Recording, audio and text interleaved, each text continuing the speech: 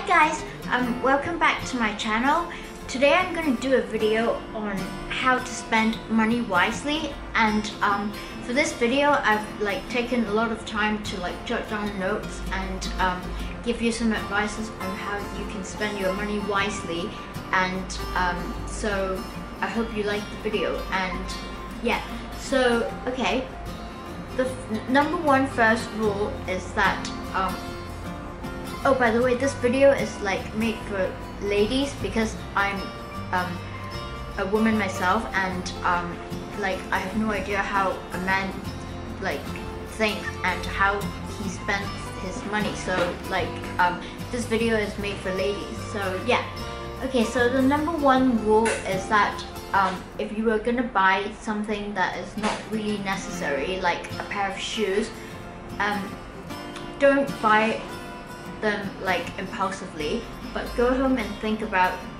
them for at least about a week.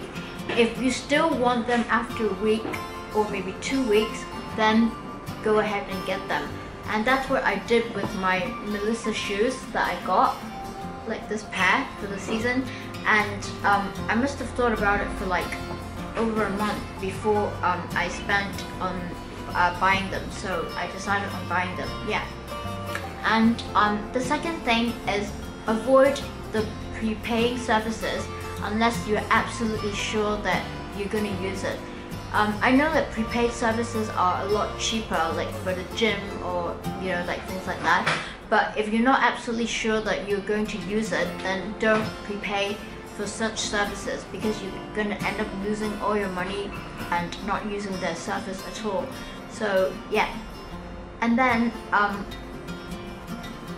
avoid buying items that are not going to last long, that are expensive, such as really expensive clothing, because once they go out of trend, you probably have to pay someone to get rid of them. I know there are certain people who like to buy designer clothes and things like that, and I'm not trying to tell you not to, if you really want to get a really nice designer blouse or something like that, save up for it, and don't buy too many of those, because once they go out of style, you don't know what to do with them. And yeah, so that's my advice.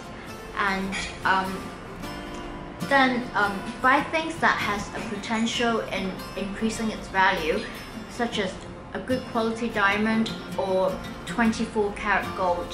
So I personally like to buy 24 karat gold and invest in them, but you can buy paper gold or you can buy gold jewelry. But because I'm a VIP in the store, so I get the handicraft fee 65% off, and so I prefer to get a piece of jewelry like that, so that I can wear it and also save money, or sometimes even make money out of it when the gold price is higher. But the important thing to do is that you have to download an app called the Kiko Life, and it will have a gold trend that tells you what kind of trends that it's going towards, going up with falls and highs and things like that. So you wouldn't be gambling, because personally I'm a Christian and I'm against gambling, and gambling is really risky because you can lose a lot of money. So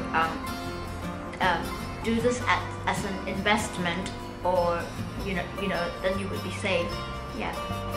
And try not to put a lot of cash in your wallet, because that is going to lead to impulsive buying. For example, if you put a lot of cash in the wallet, you might maybe see a nail polish or something that you don't really need, or you have a similar one at home and you immediately buy it because you have that convenient cash. So I only keep $20 in my wallet, and so knowing that I have such little cash in my wallet, I would think very carefully before I spend on something that is unnecessary. And also buy clothes for only 2 seasons, so that is one season for summer and one for winter, because you can always wear your thicker summer clothes for the spring, and or thinner winter clothes for the spring. and like vice versa, like thicker summer clothes for the autumn or thinner winter clothes for the autumn as well, or the fall, whatever you call it. Yeah, we call it autumn here. Yeah, and so then you won't have to buy like clothes for 4 seasons. And yeah, so then always jot down on like notebook like this one how much you've spent, and also avoid using your credit card, because you could have spent more than you can afford by using your credit card, and the next month you will have to worry about like paying your bill. So I personally don't have my own credit card. I just have a credit card that belongs to my dad, and I always have to pay him back after I spend the money. So then every time I spend, I would write it down and I would know how much I have spent, and then I make sure that I pay him back. So if I'm sure like most of you have your own credit cards, but try not to use them, like especially for impulsive buying.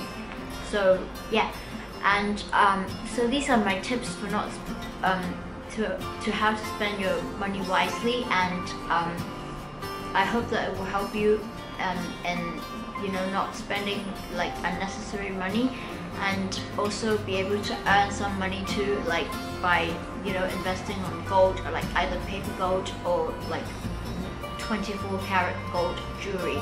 And by the way, avoid buying like 18 karat jewelry, because like a lot of them are from Italy and a lot of designer fees like go into it. So when you try to sell them, you lose the designer fees.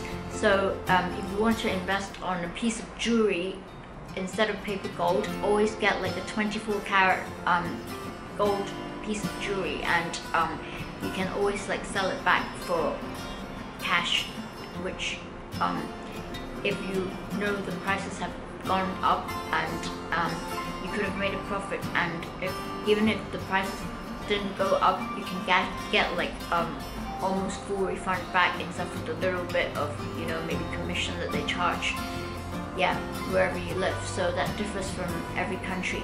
So yeah, I hope you find these tips useful, and thanks for watching my video. If you like this video, please give it a thumbs up and please subscribe to my channel. Bye!